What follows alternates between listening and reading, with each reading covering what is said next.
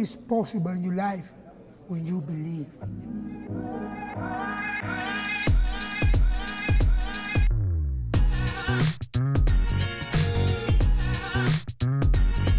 "45-year-old Yoel Romero has credited Cuba for shaping the athlete he is today, but challenged sporting policies from the 1980s.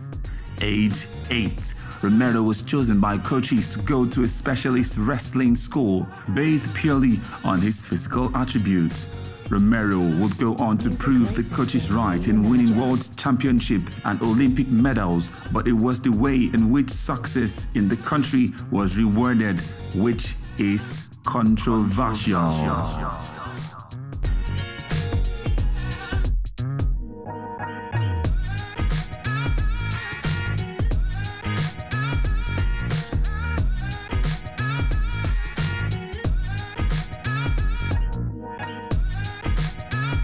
Artlist.io. Top 10 Cuban athletes would benefit from perks such as being given more food and having better living conditions than the less successful ones. Cuba has a history of producing successful Olympians in both wrestling and boxing. In Romero's family alone, his half-brother, Juan Pablo Hernandez, is a former world boxing champion. His cousins are Olympians and his father was in the Cuban national boxing team. Romero puts the country's success in combat sports down to the way in which talent is scouted from a young age.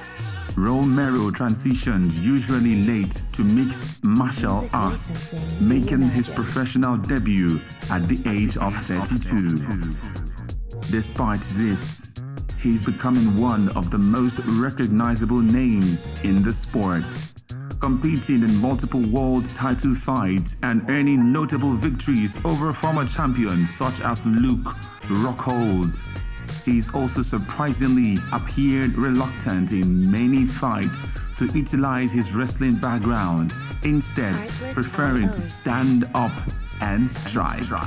Romero says he prefers to strike because of his love for boxing.